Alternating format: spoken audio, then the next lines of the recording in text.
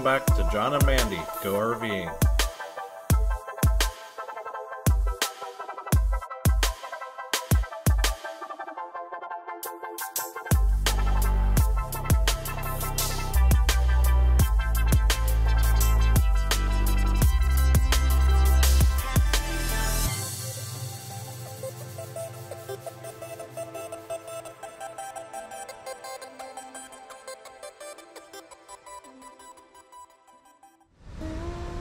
Today we are here in Loretto, Kentucky to enjoy a tour of the Maker's Mark Distillery, which is a must-stop on the Kentucky Bourbon Trail.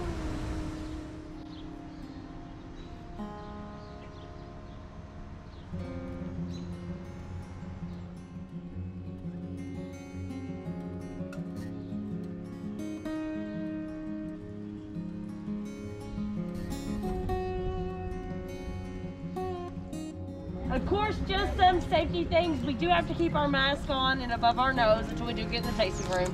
Let's get inside the tasting room. If you want to take it off, feel free to. She's been drinking today. A couple of times. Hey, don't tell them my secrets now. So if you don't care, put your mask on. You're more than welcome to take as many pictures as possible. If you need me to take a picture for you, just ask. I don't care if it's cheap. So if you guys are ready, we'll head on down to the base of the hill. Once we get to the bottom, I'll tell you quite a bit more about the history of the property. So let's head on this way, guys. Okay, guys, so we began as Maker's Mark in 1953. That's when our founders, Bill and Margie Samuels, purchased the property. One of the main reasons why they chose right here in Loretto was for the simple fact that we actually have a 10-acre limestone spring-fed lake at the top of that hill. So the water source here in Kentucky is really what actually drew those distillers in back in the 1800s. The limestone shell takes out all impurities with that water. But the cool thing is it actually adds in iron as it's doing so. So Bill Samuels knew quite a bit about bourbon distilling. How do any of you guys know anything about the T.W. Samuels bourbon? No, not really. There's a reason why. It was terrible. By terrible, Bill actually burned his family's recipe. He wanted to do that to completely wipe away what people thought of the Samuels making bourbon. He wanted a new product to actually be sweet and to actually be smooth, but the main thing is that he didn't want the bitterness that his family's bourbon had. So what him and his wife Margie did is that they actually started creating our mash bill by baking bread. After several loaves of bread, they realized the mash bill that he thought helped or made that sweet taste that he wanted that his dad's bourbon didn't have was 70% corn, 16% soft red winter wheat, and 14% malted barley. If you guys actually look over to my left, you can actually see some of those test grain plots that we're actually growing here on site. Our distillery sits on over 1,000 acres. Only 90 of that's what we call Maker's Mark Distillery. The rest is what we're calling Star Hill Farms. So with our farm process, we are trying to see what grades do grow best in our climate here at the distillery. So what you all see down here in the lower part is actually the wheat, and what's at the very top is the barley.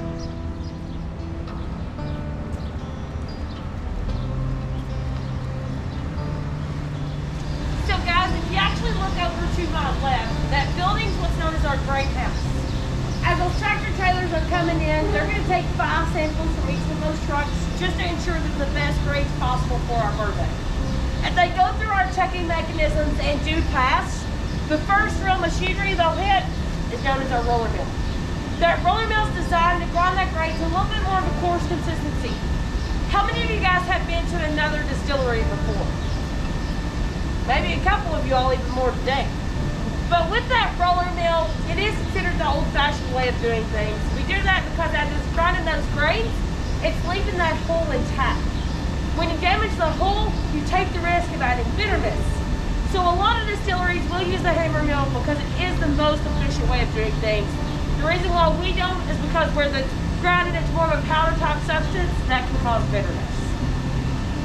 So when you get into the roller mill, what's happening is just simply those starches are coming more available to help out in the next step. Next step is going to be our cooking process. So with cooking here at Maker's Mark, we're going to add in some of that lake water into what are known as atmospheric cookers. We're going to let that come to a boil roughly around 212 degrees. From that point, we're just going to cook those grains to the perfect time and temperature that's going to convert those from being starches into fermentable sugars.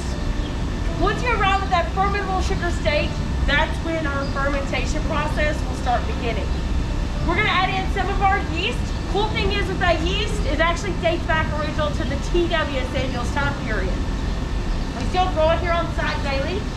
With that yeast, it is a jug style yeast. It's made to simply convert those sugars into alcohol. After it does that for a total of 3 days, it'll actually get so warm it starts to die. It's going to leave us behind with somewhere between 8 to 9% alcohol, which we're going to have to start distilling to get that mash and alcohol separated. So with our distillation process, we will start out by a column still. Our column still is 5 stories high, so if you notice the height of this building, the reason why it's so tall is because of those 3 column stills we have. Each one of those has 16 different peripheral plates inside. So as those mash goes in and through those plates, steam from that base will actually rise and collect that alcohol as vapor. It'll come off our first tail take is what we call our low one, which is going to be right around 120 proof. But at that point, it doesn't have the perfect taste consistency we want our product to have. So what we'll do is actually double the still through a pot still. It's going to bring the proof up to 130 proof. But once we get to that 130 proof distillate, we run into another issue because it's too actually high proof to put into a barrel and still be able to call it a bourbon. 125 is the max. So what we'll do is actually use reverse osmosis on that lake water. That's going to strip out the flavor into the water, and it's actually going to start watering that distillate down. We're going to go from 130 proof, not even 125, we're actually going to 110 proof. 110 proof is what we call our barrel entry proof, and what that distillate will actually go into a barrel at.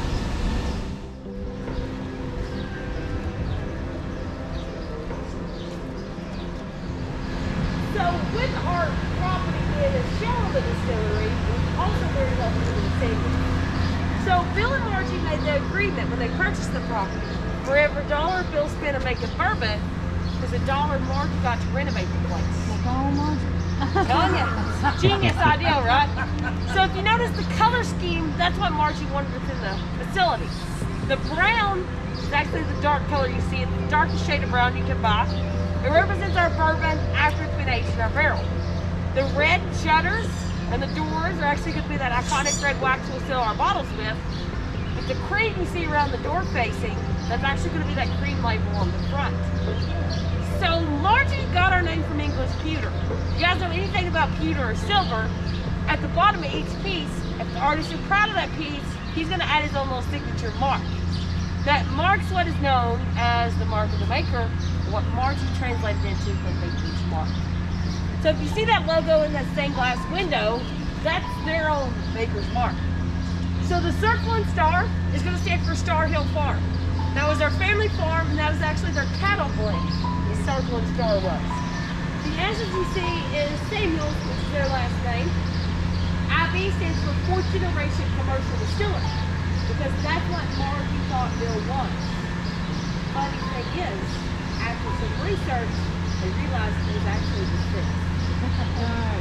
Bill Jr. says the reason why they left it before is because, oh crap, it already stuck. As well as that's really the only mistake in history they have proved his mom ever made.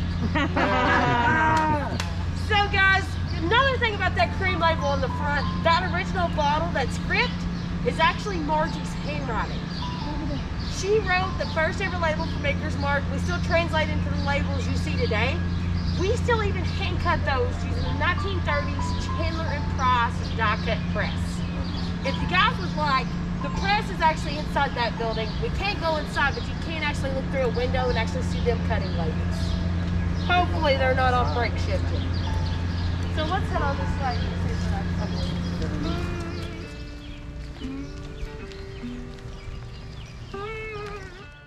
So when you get into really the aging process of our bourbon, you can't talk about the aging unless you physically talk about the barrel itself. All of our barrels are actually made right here in Kentucky at a cooperage known as the Kentucky Cooperage. Okay. Easy enough, right? So they're owned by the Independent Stave Company, if you guys have heard that name. They're actually a larger company that have multiple cooperages around the world. So all of our wood is coming from the Ozark region. So the first process into making a Maker's Mark's barrel is that they're going to allow each individual stave or piece of wood, you can see here, to actually sit outside and season 9 months to a year.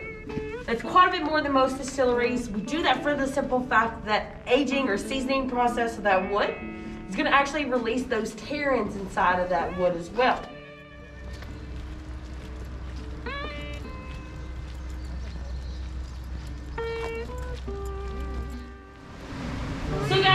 into the Maker's 46, like I said, it was Bill Jr.'s perfect version of his dad's bourbon. Those staves are gonna look exactly like you see here. The stave on top of that 46 stave. I tell everybody, if you look at it, it's very similar to the process of like searing a steak, because it's simply that heat's gonna bring the flavor into the outside of the stave, because you can actually see that flavor gap right there. So with those barrels, they look very similar to the one that you see here. Key thing is they're all just on one piece of food grade PVC pipe instead of split up like you see, as well as they're not attached to the barrel. So as they're bringing those fully matured barrels in from those warehouses, they're just gonna empty that out of that fully matured bourbon, 20 at a time, and that bourbon's gonna go in these holding tanks you see. As those holding tanks get filled with the 20, that's when they'll actually go to recreate that barrel to look like that, and then they'll refill that barrel back up with that bourbon. After that barrel's been filled, it's gonna go in our next room for 9 weeks. Next room's our only climate controlled warehouse we have. Temperature-wise, it's gonna stay right at 50 degrees, just because that cuts out the aging process, so it's not gonna age any longer. It's just gonna finish 9 weeks of those 10 stages on the inside. Yeah. Do y'all have any questions about 46? If not, I'll tell you about our private select. So how many of you guys have tried like a Maker's Mark private select before? Anybody? So with our private select, it's our version of a barrel selection.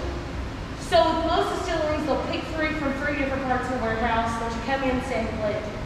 Which one you like, some of the ones that you use.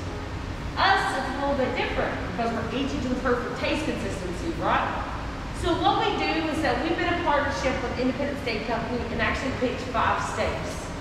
As those customers are coming in, they're going to get to sample those 5 staves to make their own perfect 10-stave recipe combination.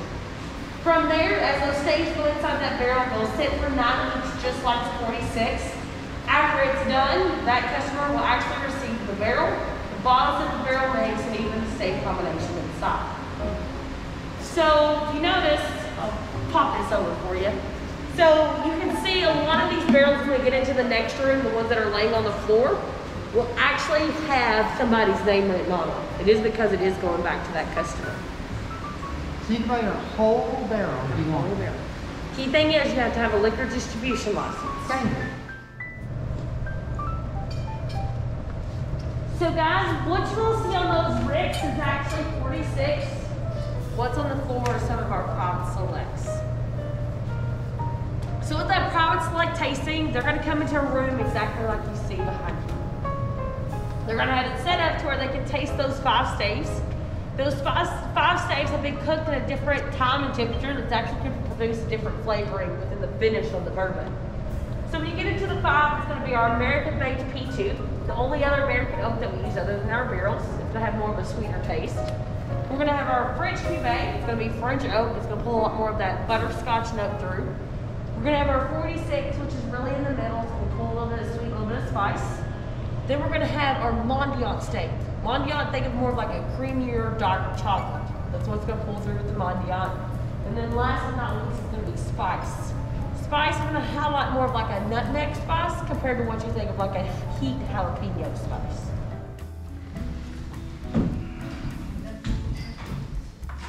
So the first product we're going to get started with today, it will be our standard makers.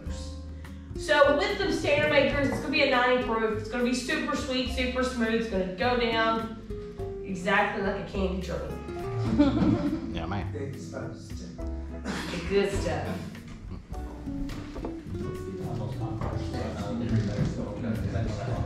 Let's try this out. It's really nice. From what we have actually used it. Have you did a barrel selection or been part of it? Yum, yum.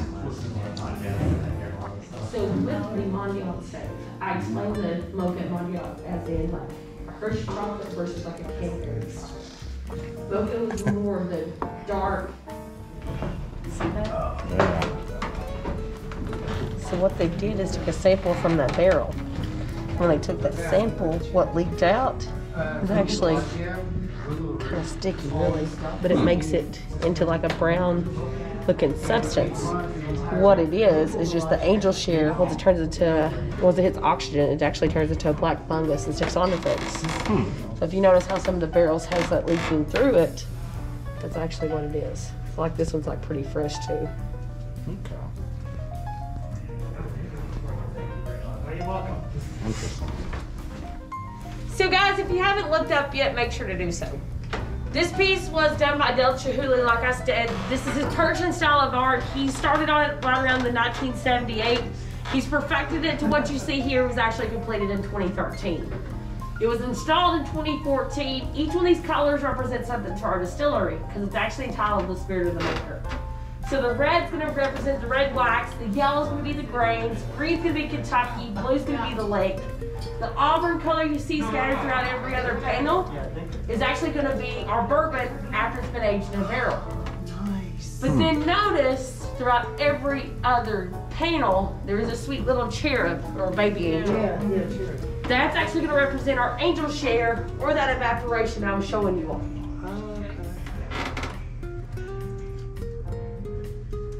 So guys, do you all have any more questions? If not, sadly, our time together has come to an end. But from here, we're gonna head into the gift shop.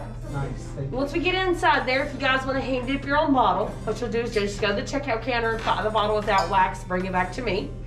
As we are going in though, I'm gonna start wrapping your all's glasses. So if you need me to actually wrap them together, just tell me, I do not care a bit too. As well as if you need safe 2-lane directions on getting out of here, if you all took the small little narrow road in, let me know where you're going and I'll hand them to you. So guys, I hope you all had a great time while you was here at Makers. Like I said, most importantly, we're now considered drinking buddies. Gives you a reason to come back to see me. Yes. As well as, most importantly, drink responsibly. So guys, let's head on out of here and you all have a great afternoon.